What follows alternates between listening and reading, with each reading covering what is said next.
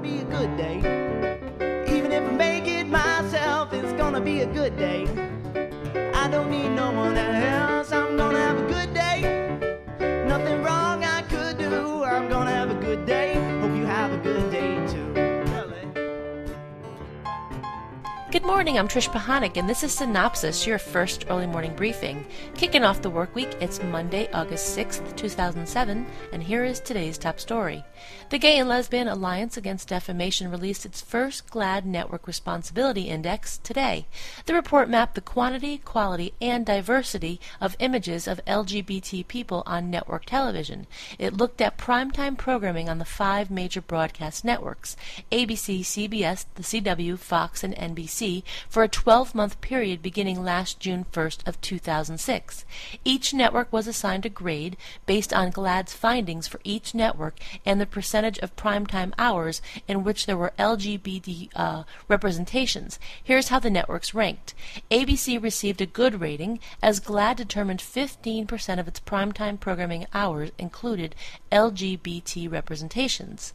The CW had a fair, with 12% of its programming hours being LGBT inclusive.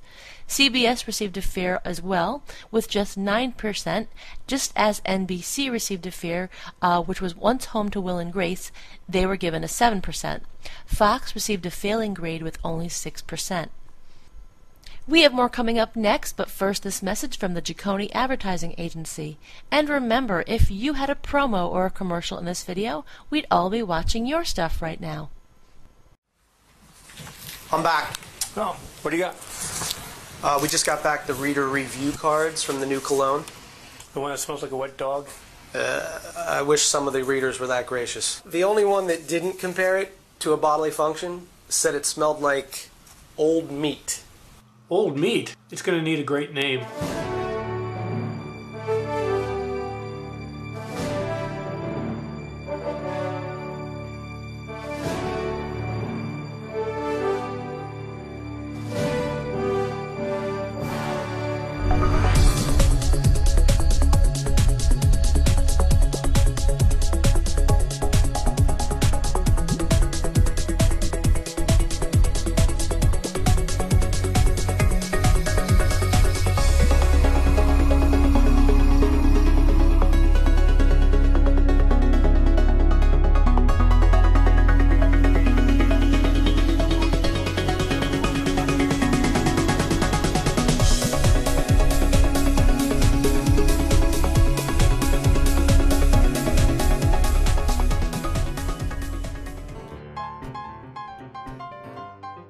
Coming up under more good stuff, NBC orders another season of 2 summer reality series. CW pushes up launch of Gossip Girl by 1 week. Fox outbids CBS for new drama series, and TNT orders Truth in Advertising. NBC ordered up additional seasons of summer reality series America's Got Talent for a 3rd term and Last Comic Standing for a 6th. The CW has pushed up the premiere date of Gossip Girl by 1 week, with the debut now scheduled for September 19th at 9 o'clock, which immediately follows the premiere of America's Next Top Model. And no worries, if you're still trying to keep all the dates straight, consider downloading the 2007-2008 Fall Primetime Broadcast Network schedule, which is on the homepage at www.cynopsis.com. BBC America presents the U.S. premiere of the comedy series Lead Balloon, co-written and starring Jack D., on September 8th at 10 p.m. The storyline centers on Rick Spleen, a well-known stand-up comedian who is disillusioned with his life and career.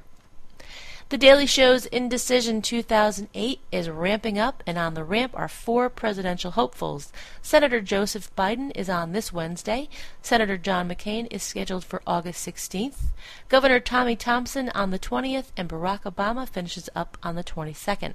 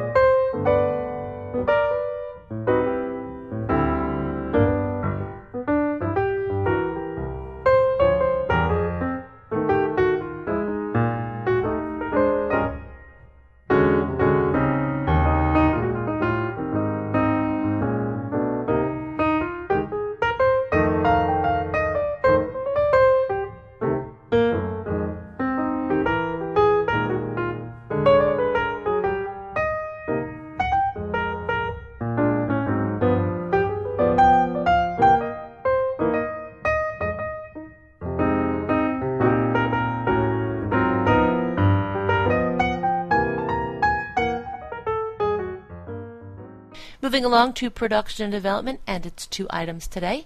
Fox's new president of entertainment, Kevin Riley, outbid CBS and signed a series deal for a new drama produced by Sean Ryan and 20th Century Fox Television. The untitled program is about the residents of a haunted house over several decades. Michael Cuesta is expected to direct and executive produce. TNT agreed to another drama project, Truth in Advertising, from the producing team of Greer Shepard and Michael Robin. The network is expected to order the pilot episode written by the Closer writer-producers Hunt Baldwin and John Coveney and produced by Warner Horizon TV. The drama is about the fast-paced world of advertising and the overly ambitious young executives at the Rothman Green and Moore Agency. Moving you right into the rating summary for last Thursday night, according to Live Plus Same Day ratings from Nielsen Media Research, Fox was the leader of the pack Thursday night with a 3.210 adult 18 to 49. Fox led a double whammy the first 2 hours. At 8 o'clock, Don't Forget the Lyrics did a 2.910 to win, and during 9 o'clock, So You Think You Can Dance shimmied into first place with a 3.511. CBS stood alone at 10 p.m. as the Without a Trace rerun delivered a 2.47 to be number one. Your daily myth reads like this: fish lay eggs prior to producing offspring. Not always true. There are a number who give birth to living young, including sea perch and several kinds of sharks and whales. Who knew?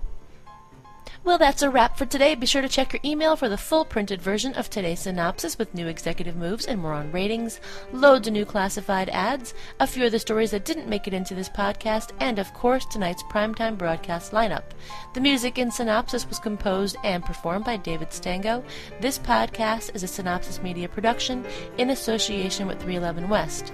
For Cynthia Turner, who wrote and compiled Synopsis in Connecticut, I'm Trish Pahanik. I'm gonna have a good day.